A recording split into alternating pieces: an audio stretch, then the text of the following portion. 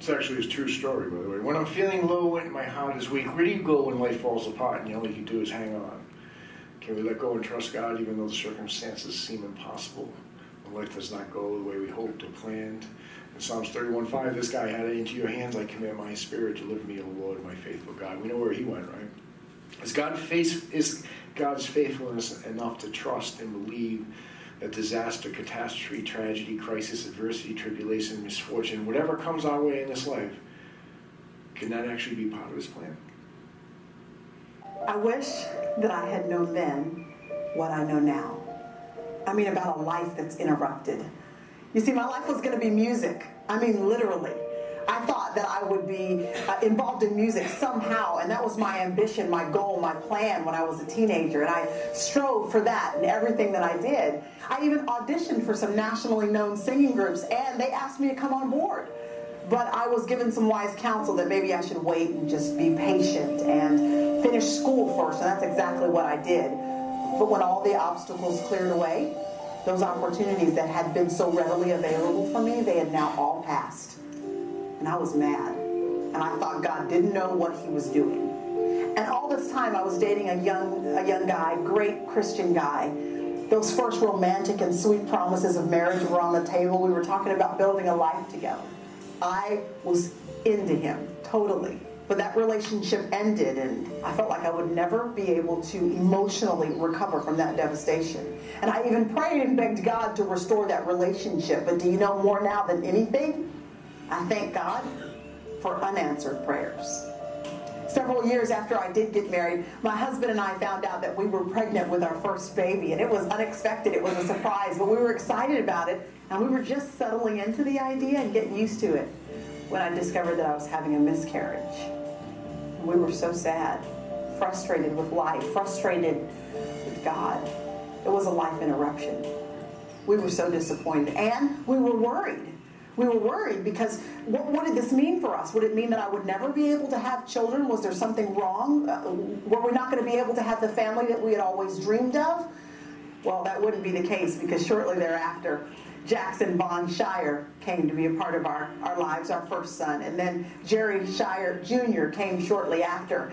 Two wonderful boys, and they were rounding the corner from their toddler years into their school-age years. We sold the crib and gave away all the baby toys, and we were ready to move on. The pacifiers were out of the house just as I was to discover there was another baby on the way. Jude Maddox Shire, our surprise baby. Definitely a gift, but you do know that God's gifts require lifestyle modifications. Oh, I know you know how this feels. When you've set out one path for yourself and you've been headed in that direction, and then all of a sudden God throws a doozy in there, something that just kind of knocks you off your guard for just a moment. You've got to get your footing and find your bearings again. I know exactly how that feels. And so maybe for you, here in your retirement years, you thought your nest egg would be more solid than it is in this current economy. Or it's that child that you've invested so much in, but now as a young adult, they've decided to live in a way that is shocking to you. Or maybe it's that you thought that when you signed up to be a follower of Jesus Christ, it would mean marriage by now, and yet you're still single. Or maybe you were married and thought following Christ and yielding to him in the season of life of marriage would mean a lifelong relationship, and yet your spouse has chosen to bail out on you. How will you respond when life interrupts? When God's will is different than what we originally intended? That's the title of the message this morning. If it's meant to be, it will be. We need to start learning how to live that type of thinking in our lives. But before we get into that, I have this little clip I found just to kind of support my theory. This duck seems to be a little bit of an attack duck. Shh. No, no, no, no. Shh. Penny. Come here. See how mean he looks? So anyways, just so you know, it's not just all thoughts in my head, right? So don't forget, we're still working on the food ministry down here, trying to find a place to actually distribute food. So keep those thoughts rolling, and still looking for some ideas there. And we're still rolling with baptisms till the end of the summer. If you haven't been baptized, let me know if you want to be. So again, if it's meant to be, it'll be. So this type of thinking, in life is going to really be difficult more difficult for some people than others. The more OCD you are, the more you try to, the type of person who has to be in control of your life, you're really going to struggle with your walk with God. Because God's going to be constantly interrupting our lives. And so let's pray before we start. Heavenly Father, God, we thank you for your word, Lord, and we thank you, God, even though we don't always understand it, that you are in control. And help us, Lord, to be a little bit more flexible in our lives, Lord, to trust you, God, that you really do have control even when it feels like we don't. In Jesus' name, amen. So written in the stars, Jeremiah's life was meant to be. Jeremiah 1:5, God says this about him: I knew you before I formed you in your mother's womb. Think about that. I mean, when you think about that, if God really does that with us, do you really have anything to really think about in this life? Before you were born, I already appointed you for a certain job.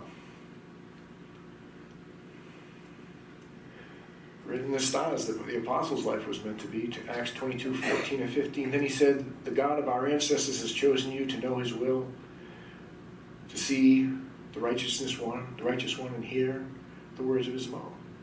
For you are to be witnesses, telling everyone you've heard and seen. See, I knew you before I formed you in the womb. Written in the stars, our lives were meant to be, Acts 1:8. But you will receive power from when the Holy Spirit comes on you, and you will be my... You see the continual theme from Jeremiah to the apostles to us? The same thing, we're witnesses of God for a certain generation. And so God raises up people for generations, and we're the generation of this age to reach here in the United States, or here in Rhode Island. And God raised us up before we were formed in the womb and already assigned our position in this day and age. All right? And you will be my witnesses in Jerusalem and Judea and Samaria and the ends of the earth. Written in the stars, I knew before I formed you in the womb. Listen, I know the number of hairs you have on your head. Now, for some people, that's more of a count for God, right? Or they have a lot of hairs or a little bit of hairs. He knows how many hairs you have on your head. Right? Luke 12:7. But the very hairs of your head are all numbered. Jesus talking. That's God talking, right? Don't be afraid. God knows what God is saying is, I know you by detail. I know the little things that you don't even know about yourself. Do you know how many hairs you have on your head? God knows more about you than you know about yourself. I knew you before I formed you in the womb. I know the number of hairs on your head. I know where you are every moment of the day. And in Psalms 139:2, David talking, you know when I sit down and when I rise. Think about that. You know when you sat down today, and he knows when you're going to get up. I know you before I formed you in the womb. I know the number of hairs on your head. I know where you are every moment of the day. I know what you are thinking. That's a big one for all of us, right? Better control those thoughts, huh? Yep. And David said that, you know my thoughts even when I'm far away. So God knows right now a lot of you are thinking, well, I can't wait to get out of here and eat. Right? That's why I give you food, so you won't be thinking those thoughts, right? Fill you up, make you happy. I knew you before I formed you in the womb. I know the number of hairs in your head. I know you every moment of the day. I know what you are thinking. I control the good and bad times of your life. When times are good, be happy. But when times are bad, consider this. He says, think about this. When times are bad, God has made the one as well as the other. I preformed you in the womb. I already set the good times in your life and the bad times in your life. I control all those things. I knew you before I formed you in the womb. I know the number of hairs in your head. I know where you are every moment of the day. I know what you're thinking. I control the good and the bad times of your life. I know everything you go through. The Lord is close to the brokenhearted, and he saves those who are of a crushed spirit. You see, just like Jeremiah, I chose you for this day and age for a specific purpose. But you are a chosen people. You are a royal priesthood. Don't let anybody steal your identity. The world will try to steal that from you. You're a holy nation. You're God's special possession. Why? What's your purpose here? That you may declare the praises of him who called you out of darkness into his wonderful light. The same recurring theme through different generations, all called to do the same thing. Maybe a different story at the moment. Right now, today, in our day and age, it's the story of Jesus. All right? And God has a question. Why do you question my faithfulness? Why do we question him every time our lives are disrupted? And God asks Israel this back in Isaiah. It says, "God, this is God talking. Have you not known? Have you not heard?" God says, do you know who I am? Haven't you read anything about me? That the everlasting God, the Lord, the creator of the ends of the earth, he neither faints nor is weary, his understanding is unsearchable. That he gives power to the faint, and to them that have no might he increases strength. Even the youth shall faint and be weary, and the young men shall early fall. But they that wait upon the Lord shall renew their strength. They shall mount up with wings as eagles. They shall run and not be weary, and walk and not faint. Don't you know that? This God is saying, don't you know that? You should. You should. All right? Jesus came to set us free, even from ourselves, even from our own personal sin. He sent me to proclaim the freedom of the prisoners, recovery of the sight to the blind, and to set the captives free. And to set us free to the proper thinking of where we are and who we are in this world. And that we have a purpose in God's plan. All right, he came to set us free from guilt and shame. You are saved by grace through faith, and this is not of yourselves, it is a gift of God. He set us free from the cares of this world, casting all your cares upon him. Why? Because he cares for you. He came to set us free from the fears of this world. Don't be afraid. Why? For I am with you. It's a repetitive theme through the scriptures, God talking to his people, repeating these things. Don't be afraid. Just one more clip here, just so you guys know that this wasn't a single instance I was talking about there. Time. He knows. This guy knows. Don't mess with that guy. Time. Yep. Yep. There he goes.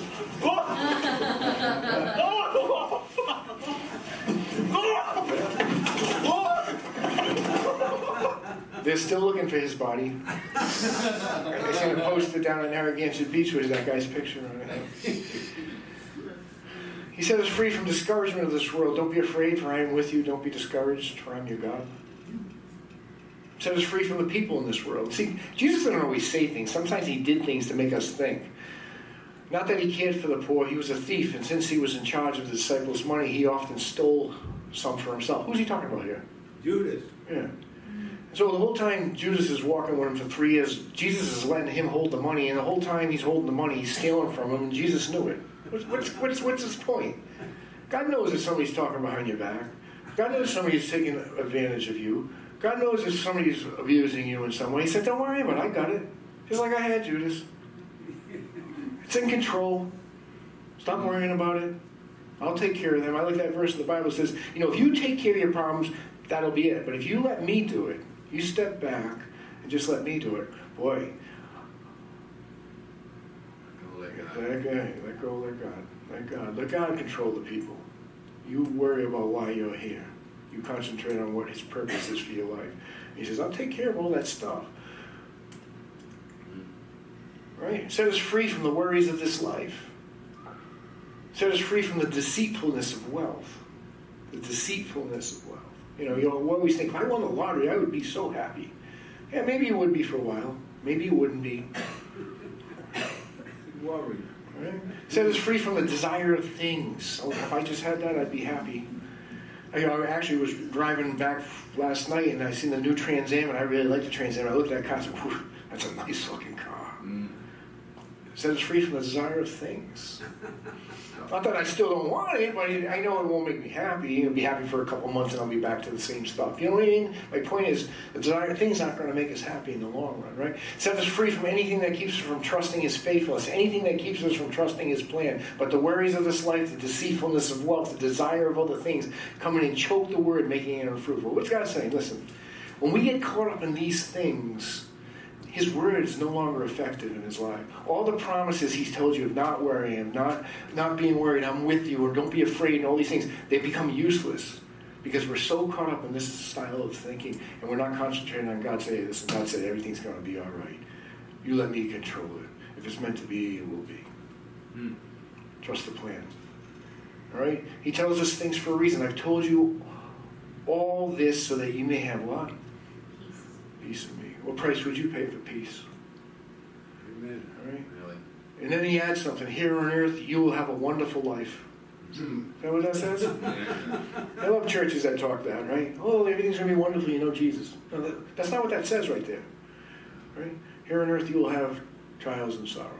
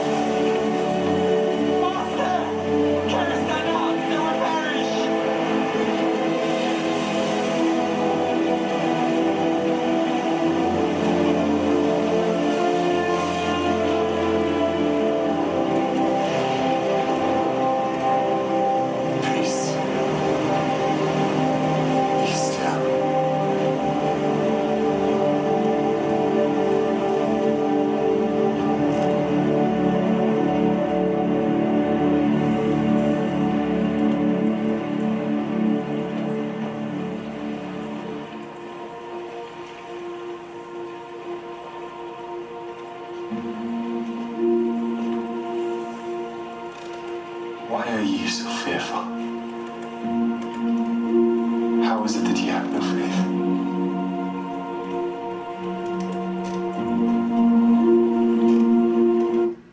I wonder how many times he has to ask us that question. Think about that. You know, a lot of times when you read that verse, you think he was down in some covey. No, he was right out there. The waves were whacking him, and he was sound asleep. Sound asleep. He's in full control the whole time, wasn't he? He would ask us that same question when we get so frustrated sometimes. Why are you so fearful? Why do you lack faith? Right? Why do we doubt him? You know, we know what this says. We know that. We've read that verse, right? He'd go like this. Why do we doubt him? Look, God is not a man. He does not lie. He's not a human. He does not change his mind. Has he ever spoken and failed to act? Has he ever promised and not carried it out? Can you just find peace in his word, in his faithfulness? Can we trust him? I'm in control of everything in your life and in this world. I've told you all this that you may have peace in me. Here on earth you will have trials and sorrows. But he puts this button, but take heart. Because I've already overcome the world. I've already won that fight. It's over, believe it or not. You know, you just haven't seen the final outcome yet. And you're going to deal with some trials and sorrows while you're there. But the victory is already yours. All right? Do I believe he is in control of every circumstance that seems out of my control? Or we don't want to offend them. I like this verse. So go down to the lake and throw in a line, open the mouth of the first fish you catch, and you will find a large silver coin, and take it and pay the tax for both of us. You ever been worried about whether you're going to be able to pay your taxes? Peter was worried about this. He was worried. He wasn't saying anything to Jesus, but he was worried. And God knew what he was worried about. He says, hey, listen, I got this. Go catch a fish. There'll be enough money in there to pay it. And God will find a way for you. And it may not be the way you expected. He did a lot of worry, and you're going to go, I was kind of worried about nothing there. He says, I'll take care of you. Now, I've been fishing for some money for my taxes. I haven't found it yet, but, I'm going to keep trying. That's not what that verse means, by the way. Right? See, because I've overcome the world, because I've already won the victory, therefore I tell you, don't worry about your life. I preordained you. I knew you before I formed you in your mother's womb. Don't worry about your job. Don't worry about your relationships. Don't worry about your health, the future, the past. Don't worry about anything. Do not worry simply means don't worry.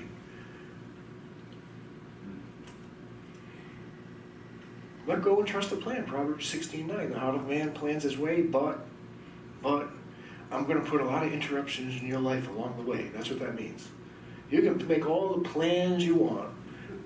You know, I've always looked at it like this. I'm going to do this, and God's up there going, no, you're not. Well, I'm going to do this. No, you're not. Well, I'm not doing that. Yes, you are. That's how it works. You make the plans, see, but he's going to establish your steps. And so what's the idea? What's the thought? What's the wisdom in that verse? Stop making the plans and start saying, God, your will be done. What do you want? Causes a lot less frustration in this AA if it's meant to be, let it be, right? God has called us to a new life. Therefore, if anyone is in Christ, either a new creation has come, the old is gone, is new here. What does that mean? That after you're saved, all of a sudden, bing, you're a different person? So when I got saved, I had blonde hair, and after I got saved, I had black hair. Is that what that means? No. It means you have a new purpose, a new plan. You have significance in this world. God has a plan and a purpose and a job for you to do while you're here. You live for something new now. Everything else is just part of the plan. All right, God has called us to a life of rest. Therefore, do not worry about tomorrow, for tomorrow will worry about itself. Each day has enough trouble of its own. Just deal with today. Stop thinking about tomorrow. The laborer is learning how to rest and trust the plan. See, this is the difficult part of Christianity. This is the difficult part of actually attaining God's rest. And because you can be a Christian and worry, we can be Christians and worry the rest of our lives. All right? God's word only applies if we apply it. All right? For all who have entered into God's rest have rested from their labors. You see, that's the key there. Just as God did when creating the world. All right? What are you facing that? Ask yourself, what are you facing that is bigger than Jesus? Look at how Paul words it. For I am convinced, and he's convinced. I'm sure of this is what he's saying. I'm absolutely sure of this, that neither death nor life, neither angels nor demons, neither the present nor the future, nor any powers, neither height nor depth, nor anything else in all creation will be able to separate us from the love of God that is in Christ Jesus our Lord. So what are you facing in your life? And the answer is this: it is bigger than God's love for you, who preordained you, who knew you before you put in mother's womb, who put you out there for a specific job in this day and age. What in this life will you face that's bigger than that love for you? Jesus says, sit down and rest. Let me do the work. For I am certain of that. I am certain that God, who began the good work within you, will continue his work until it is finally finished on the day when Christ Jesus returns. See, the work is allowing God to work on us and allowing the outside circumstances for him to use it to shape us and form us into what he's trying to make us into. And resting in that process, because that's not an easy process to go through. And how long is he going to work on you for? What does that say? Till you go home. You're a continual work in progress till the day you go. There's no retirement in Christianity. No retirement. Till the day you go home, you're here for a specific purpose in my plan. And the longer you're here, the more time he's had working on you. The more effective you can be. All right? Here, look at his example. Rest at the feet of Jesus. As Jesus and his disciples were on their way, he came to a village where a woman named Martha opened her home to him. Now, she had a sister called Mary who sat at the Lord's feet listening to what he said. I'm going to reinterpret that verse. She had a sister named Mary who just sat at the Lord's feet and did absolutely nothing but listen to Jesus. Right? That sounds kind of easy, but look what Martha was doing. Martha was distracted by all the preparations that had to be made to the point where she was so frustrated she's going to come over and chew out Jesus. She came and asked him, Lord, don't you even understand that my sister's just sitting there doing absolutely nothing while I go around and do everything for everybody? What did Jesus say? Martha, Martha, the Lord answered, you're worried and upset about a lot of things in your life. Are you worried and upset about a lot of things in your life? Are you missing what Mary understood that Martha didn't? But few things are needed, and indeed only one. Only one. And Mary has chosen the better, and it will not be taken away from her. Slow down, Martha. Learn, get at my feet and rest. You see, what did I tell you? Listen, we have two women. The Lord's both in their lives. One chose the life of rest, and one chose the life of worry and frustration.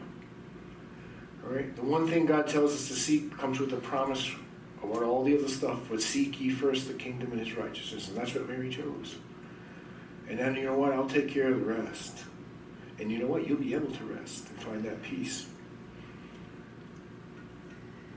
So many of our problems are created because we're doing things backward. See, we seek God for the wrong reasons, and that's why it doesn't work. We're seeking God to fix our problems and get the stuff we want. All right? And we think he'll give us everything we need, and then we'll be satisfied, and these things will make us happy. That's not what he said. He said to seek him first. Seek your purpose that he has for you first. And then I'll take care of the rest. It's actually opposite of the way our minds would work. Seek God first and do this with the cares, a state of mind in which one is troubled, worried, anxiety, or concerned. And so remember, you have to be seeking God first, and then give him all this, and give all your worries and cares to God, for he cares about you. And so the next verse is very significant when you read this. All right, the enemy will attack you through your mind.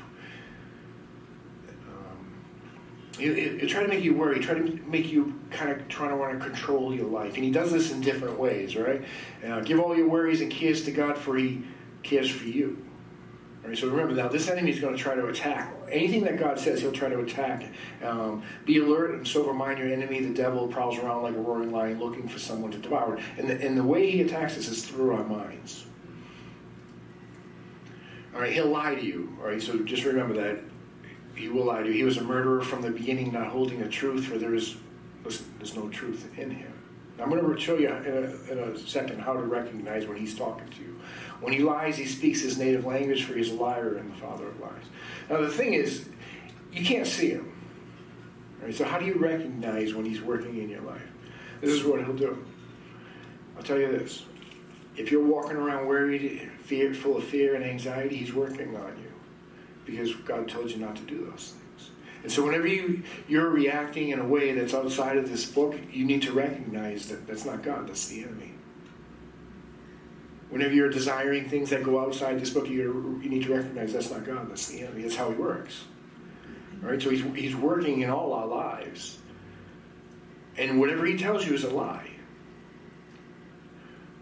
He'll tell you you're missing out. That's what he told Adam and Eve. For God knows that when you eat from that your eyes will be open and you will be like God, knowing good and evil. Wow, if you just had this, you would be so happy and everything would be perfect in your life. Well, how did that work out for Adam and Eve? Did that really come out pretty good for them in the end?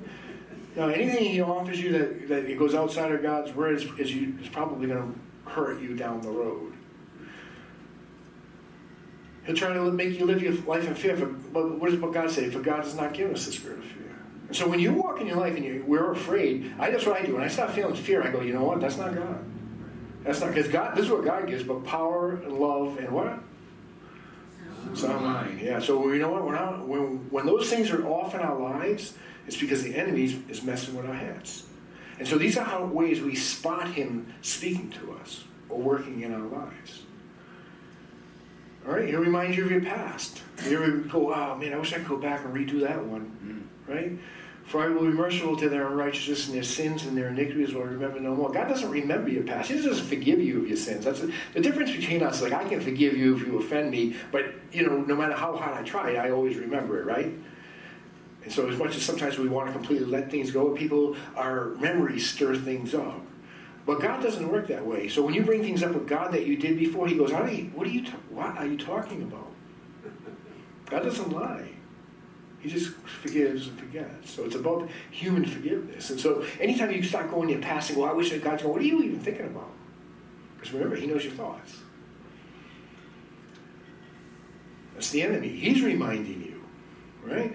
Tell you that God doesn't care. Well, God says, you keep track of all my sorrows. You've collected all my tears in your bottle. You've recorded each one in your book. Every difficult thing that you go through in this life, God has penned it down. He'll tell you that you're alone. You ever feel lonely? Matthew 28, and lo, I am with you always, even unto the end of the world.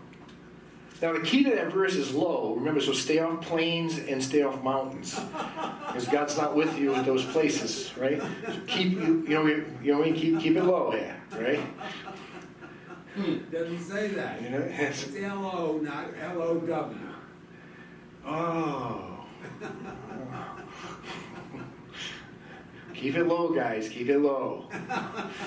You're on your own if you're up there. All right. Tell you death is the end instead of a new beginning. 1 Thessalonians 4:13-14. And now, dear brothers and sisters, we want you to know what will happen to believers who have died. Why? So you will not grieve like people who have no hope.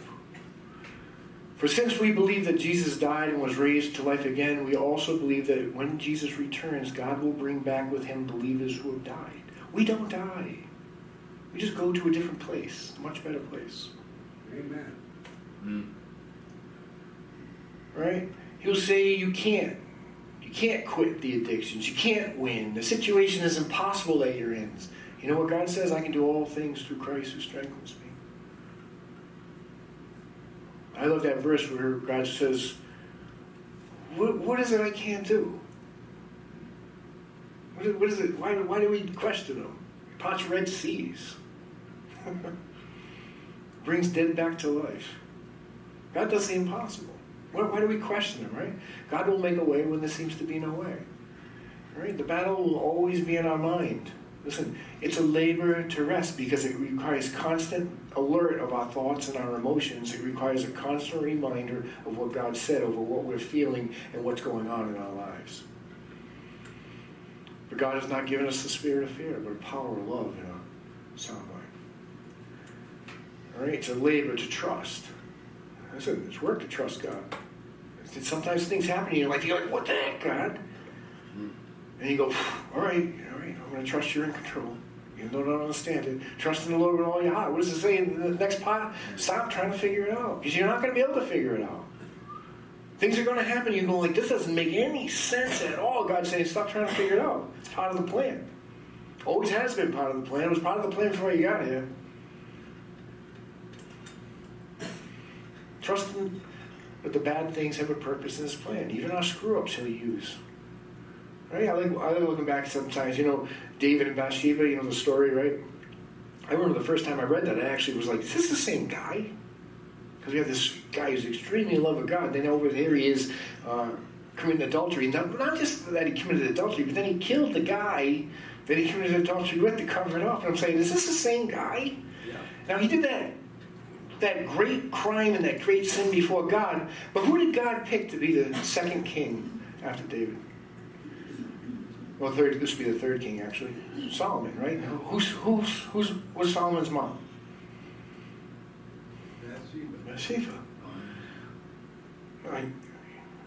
Isn't that weird how he picks that? Like something that you think was so bad in your life, he actually uses it down the road for good. Because you know why? Because when you say, God, forgive me, he forgets it. And he just moves on with your life. And when we go back, we torture ourselves over things we've done. Or things that have happened to us. And it was all part of his plan. Romans 8:28, and we know that all things work together for good. The question is, do we know that? We question it all the time, don't we? For those that love God, to them who are called according to his purpose. And the only qualification I see in that verse is, do you love God? And if you do, then everything's going to work together for good in your life. Everything had a purpose from your past, your present, and your future.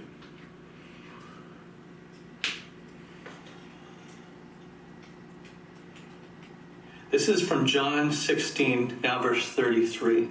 Jesus says, now I've told you these things. It's interesting. He says, I've told you these things, including all the negative things. You're going to have a hard time in this world. And he talks about persecution. He's given them some prophecies. And he says, I've told you these things so that in me you may have peace.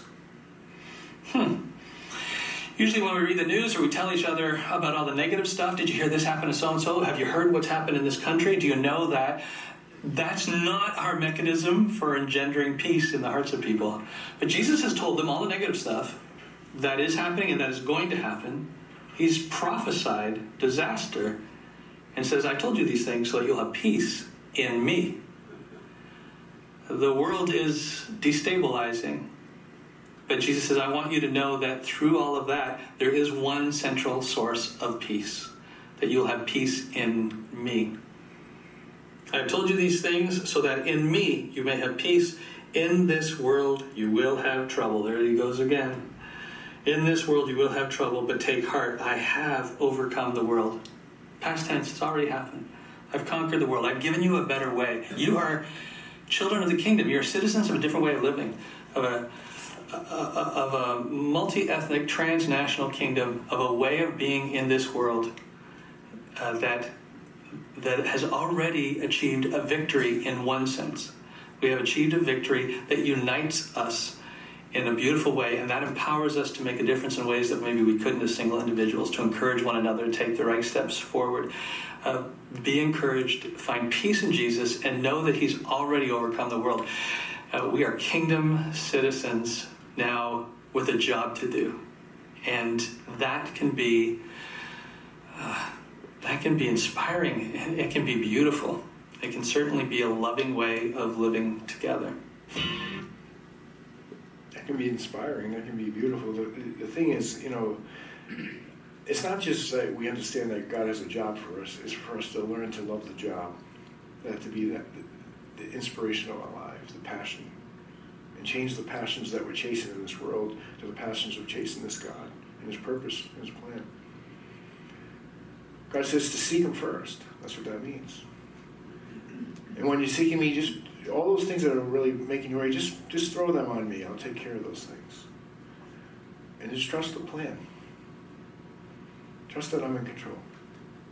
Stop worrying about your life. Trust I was in control before you got here. I planned this before you even arrived. Then, listen, Philippians 4:7 says this, then, when you get to that point of your Christian walk, then you'll experience God's peace. And see, that's what I mean. The steps, just because you're a Christian, it's not promised to you. God's word has to be applied to our lives. Then you'll experience God's peace, which exceeds anything we can understand. Wow, how can that person be so content when life is so disruptive? Right? His peace will guard your hearts and minds as you live in Christ Jesus.